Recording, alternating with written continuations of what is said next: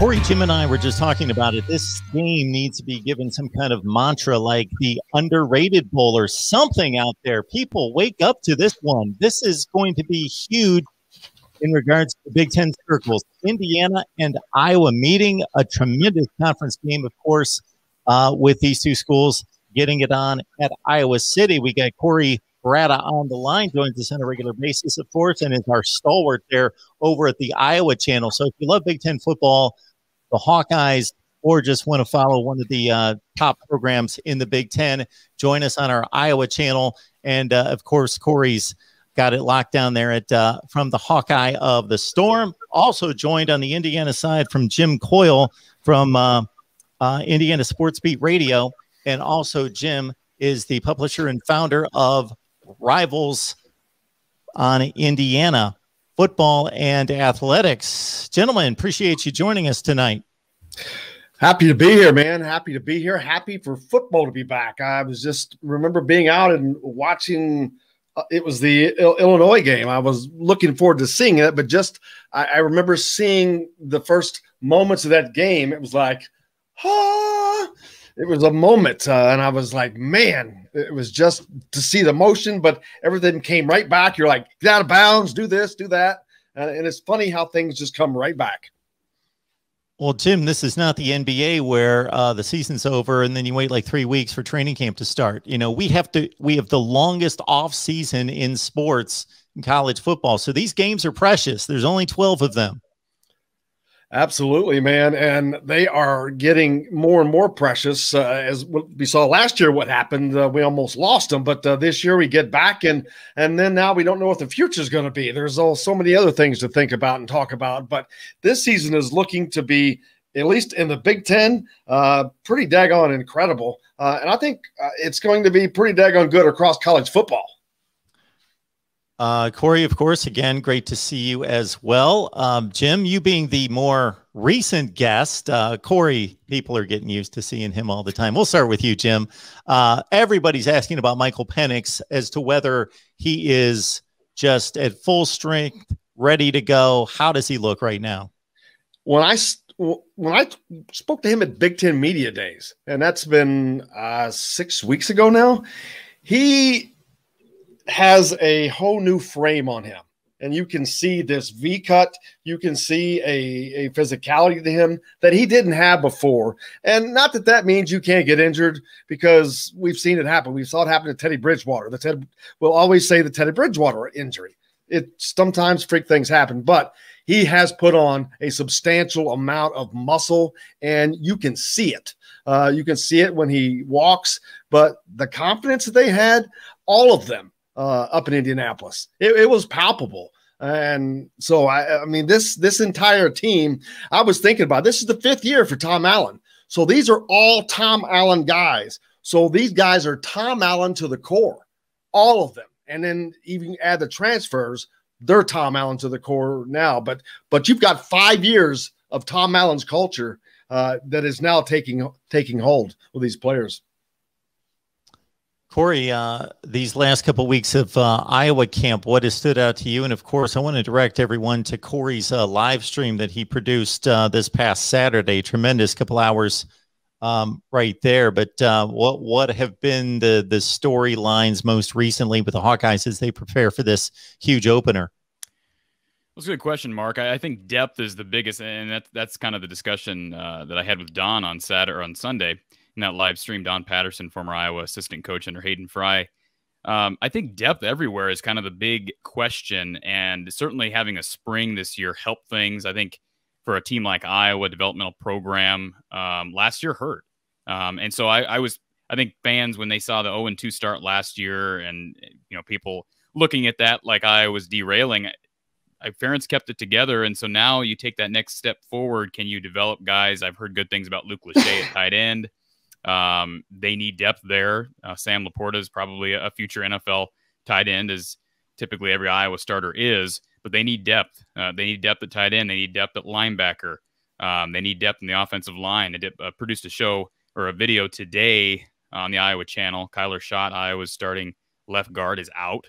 He was bailing hay and hurt his foot. So kind of an Iowa-like injury there, but and obviously everybody knows the offensive line is crucial to Iowa's success. So, as I said with Don on Sunday, and people can call me a homer all they want, I'm predicting that Iowa wins the West. And again, I have not predicted. Anybody who's followed me and our podcast over the years, I do not predict that every year, in case people are wondering. I think Iowa has the makeup of a championship team. The one thing that can derail a team like Iowa, and can derail probably any team, especially the Wisconsin-like, or probably even Indiana for that matter, is injuries.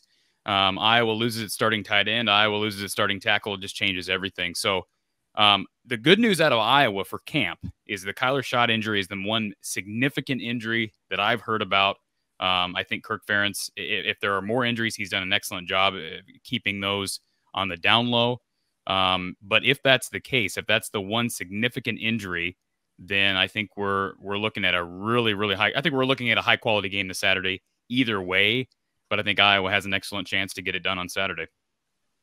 Jim, before we continue to really dive deep into the nuts and bolts of these two football teams, I want to broaden the scope just a little bit about the program there at IU.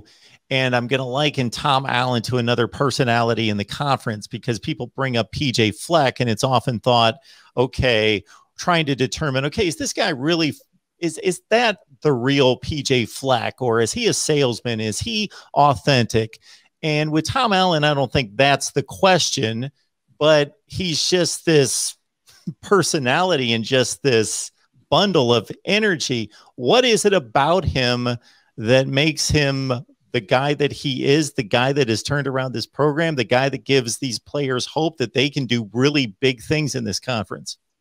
Well, the number one thing is that he is completely sincere, and I'm saying that from a media standpoint, and that's just being around him enough, a lot, where what you see is what you get all the time, 24/7. It doesn't matter what scenario it is, and he is true to his word. What he tells these kids, they know that he's going to be there. I think he's going to be at Indiana for a long time, but who knows? I mean, someone could come in, and if he does something crazy things happen. But barring that, I think he's going to be at Indiana, and that is continuity. He's building something, and he's doing it. He's not doing it in an easy place. He's not, I don't want to crack on the ACC, but right now they're way down. So if you were building up something there, it would be easier.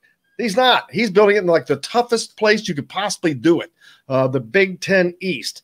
And how he's done it, it's a head shaker, because Indiana hired the Cam Camerons, they hired the Jerry DiNardos, they hired the names and all that, and it didn't work. And the guy that had no head coaching experience whatsoever has come in and transformed a program that has done really, besides Bill Mallory, that they had some success there, but for 50 years it's just been a dormant program, and it's just been so fun to watch. And just to follow up on that, it has been the butt of jokes around the Big Ten, not just for the product on the field, but the lack of fan base, interest, and deservingly so.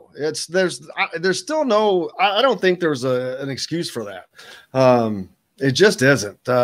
It should not have taken this long to fix a program. My gosh. I mean, I know I'm not saying it's easy, but man, every program in the Big Ten has had their ups, including Northwestern, where can there be a harder place to do it than Northwestern?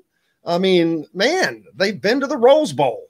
So yeah, I don't let Indiana off easy, but it's all positive now. So it's going in a direction that I don't know that anybody would have predicted 5 years ago, other Jim, than Tom Allen. I would challenge you on is it harder anywhere else? I think Vanderbilt fans may have something to say about that, but yeah. Absolutely. Absolutely. Corey, before we let you cut loose and you guys can go back and forth, and this show will probably do best if I kick back and just listen to you two really dive deep with the Hawkeyes and the Hoosiers. But you had made a statement before we came on, just your perception of how this game's being perceived or not being perceived or put on the national stage or even the conference stage that it deserves. Mark, what's Iowa ranked coming into this game? I think they're 18, correct? And Indiana is 17. 17. And so I still think that Iowa has way more respect than Indiana, even though they're higher ranked. Well, Jim, we got to stick stick together on this. I watched the Fox broadcast on Saturday morning, and I don't think they mentioned this game once. They were previewing all these Week 1 games, Ohio State, Minnesota. I mean, you can go down the list, and not one mention. And if I'm wrong, I hope somebody can comment on here, but I didn't hear this game mentioned one time. And I think all of us as Hawkeye fans were watching that game because it's Big Ten West team. So that kind of, I'm sure that didn't sit well with Iowa fans or Indiana fans for that matter. You know, I kind of go back to what you brought up initially, Mark, with Michael Penix. I think that's kind of what Iowa fans, you know, we don't wish anything. Iowa fans don't wish anything bad on Hoosier players or on any opponent. I understand. Players. That's a hard thing to, I get that. That is a hard ground to tread. Yeah. But I think in the back of everybody's minds, they're hoping, hey, maybe he won't be ready until week 2. I mean, I think Iowa fans, there's no question they take Indiana seriously. And there's no, I mean, unless Jim knows something I don't, there is no rivalry between Iowa and Indiana anywhere. They're very self-respected. Yeah. Yeah. There's a lot of respect, I think, between these two programs. And, you know, I think Kirk has, if he wasn't humble, I think he's a humble guy. Again, I'm a homer, I guess, in that regard. I think if he wasn't humble before last year, he is now. And I'm sure I know he really respects what Tom Allen's doing. I think Iowa fans respect what Tom Allen's doing. I mean, that Indiana program, I'll just say this, during a COVID year to make the advancements they were able to make last year with a tough schedule. I mean, you're playing in one of the toughest conferences in America. I think if Michigan and Penn State didn't have a bad year, I could say this more outwardly. But I think besides the SEC West, maybe the toughest division in college football. Mark, you may say the SEC East is up there, but you're a Buckeye fan. So what they did last year was spectacular. And no, Iowa fans are taking this team seriously. And I think it's split right now as far as obviously I think Iowa's got the line right now last time I checked, but I think I could easily see Indiana win this game if Iowa has one or two turnovers or at the wrong time, or, you know, this is going to be a toss-up in my mind. Oh, I think it's going to be a close game, no doubt, but I don't know that Indiana is going to require turnovers, although they have built their part of their foundation is built off of that. I mean, how many I think his total turnovers last year was like 19. It was crazy. Interceptions, something like 16.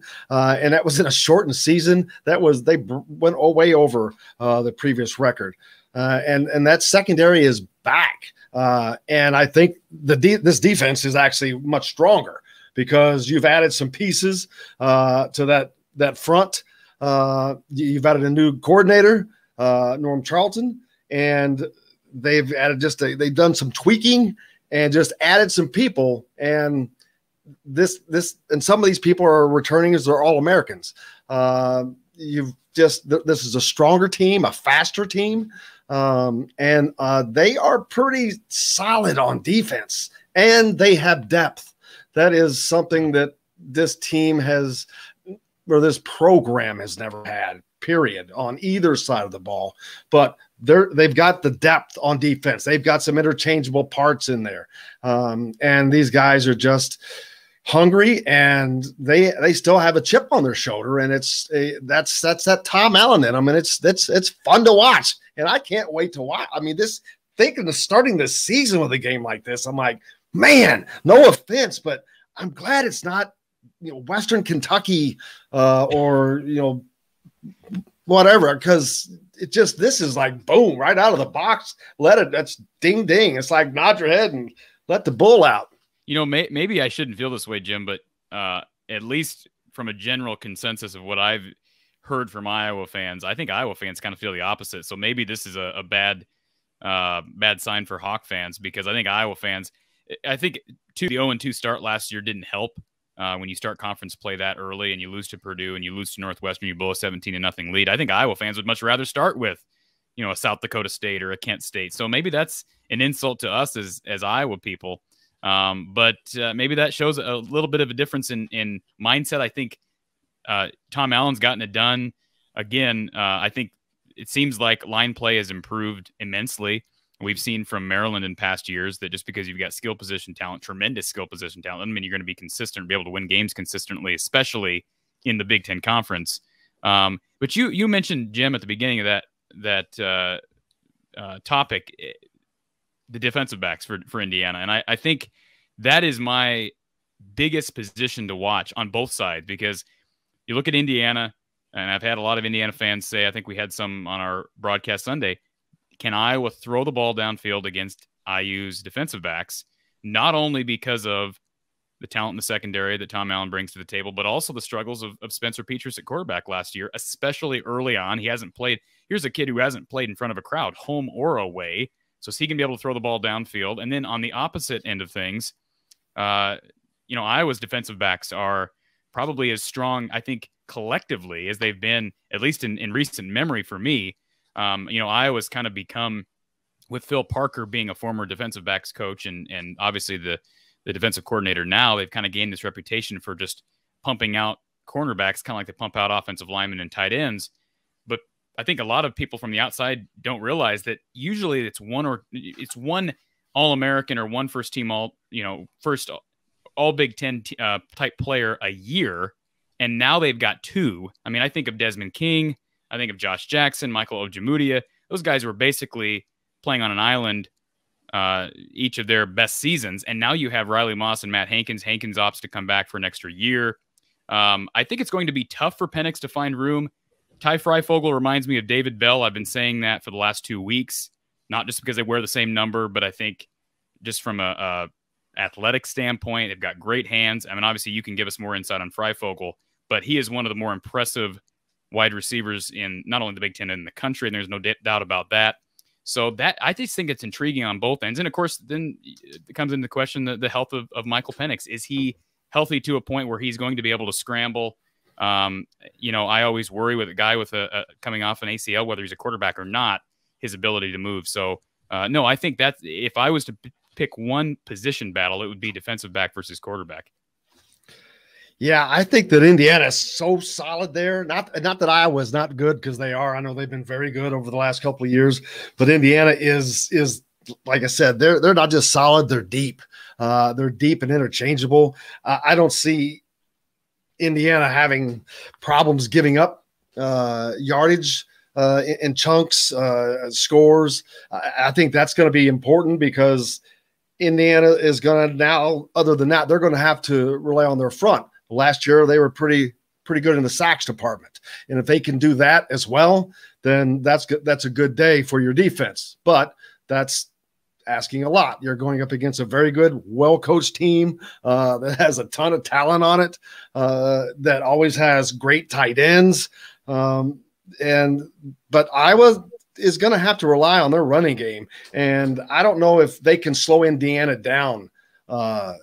This offense, I've seen them in practice, but they limited what we can see. Sure. They protect Michael Penix. He hasn't been hit. He still hasn't been hit. The first time he's going to be hit is when you see him get hit this Saturday. And I'm not concerned about his health. I have zero concern about him being healthy. I mean, him staying healthy. That's the $1 million question there. But I started off earlier talking about he's put on bulk. He's definitively looks much bigger, stronger. I was like, ooh, I was taken aback. He was a skinny guy last year. He was, yes. And Lamar Jackson is the only guy I've seen that can get away with that. Yeah. But he's a 1 in a million, man. He's a snake. He doesn't take the hits. He just never has. I didn't see him in high school, but I saw him at Louisville. He just didn't get hit. It's like, boy, it just didn't happen. And it's like, wow. But unfortunately, and it doesn't always have to be a hit, as we've seen with this recent one with Michael Penix. But hopefully with medicine getting better, that everything is there's not going to be an issue there. Other than that, he looks incredible. And his arm, that's the one thing about him. He's always just had this unique laser type arm. It comes out like a rocket and just, so he just, once he gets comfortable, I remember 2 years ago at Michigan State, he threw for 20 straight completions. He was just short of the record, and actually would have had the record, I think, if it hadn't been for a penalty that got called in the end zone, but because he ended up throwing a touchdown right after that, I think, but he didn't get the record. But that was 2 years ago, and he was still learning. And he's gone through a lot of hardship and learned. And Tom Allen has done a great job of bringing different coaches in when they've had to replace people that, even though it's not been Michael's position coach, Delon McCullough adds a lot to any team. You just came from a Super Bowl winning franchise, 2 years removed from winning a Super Bowl with a Patrick Mahomes and company that you were around, that you were able to study, coach, to, be a part of that. There's just, that's gold right there. I mean, you're just bringing gold into the program. And a gold nugget that I just picked out of what you just got done talking about, Jim, was the pass rush of Indiana against Iowa's offensive line. Let's remember, if you're an Iowa fan listening, that there's a good chance Iowa starts 2 brand new tackles in this game. Jack Plum is listed as the starting left tackle on the most recent depth chart, but I'm hearing more and more, Mark, that Mason Richman will start at left tackle. That may not happen. Mason's a young guy. A lot of hype around this young man. I don't remember hype around a young guy like this since probably James Daniels, as far as an offensive lineman, who, of course, now is a starter for the Chicago Bears. So a lot of hype around this kid, but he's never taken a snap in college. And right now, you've got Nick DeYoung starting at right tackle for Iowa. So pass rush could be interesting. The good news for Iowa, we've seen Iowa break down in pass protection from the interior of the line, at least I think back to 2019. I'm extremely gun-shy about 2019, the likes of Michigan and Penn State just killing Iowa up the middle over and over again. So now it's going to be a bit different. But another thing for Iowa fans to remember, and for Indiana fans to realize, is that Petrus he's not, they may have the same first letter of their last name, but they are totally different style quarterbacks. Petrus is a statue, and there's no question. That's not changing. He is a statue in the pocket. So the good news is, if pass protection breaks down, as any offensive line guru knows, if pass protection breaks down from the outside, then he's able to step forward in the pocket and make a throw. If it breaks down up the middle, you're done. So that may actually help Spencer a bit get settled if the inside of his line, of course, anchored by Tyler Linderbaum at center. I think the best player, maybe one of the best players in the country, definitely the best player in the Big Ten, in my opinion. So yeah, I think pass protection, that's going to be an excellent storyline to follow as well, Mark.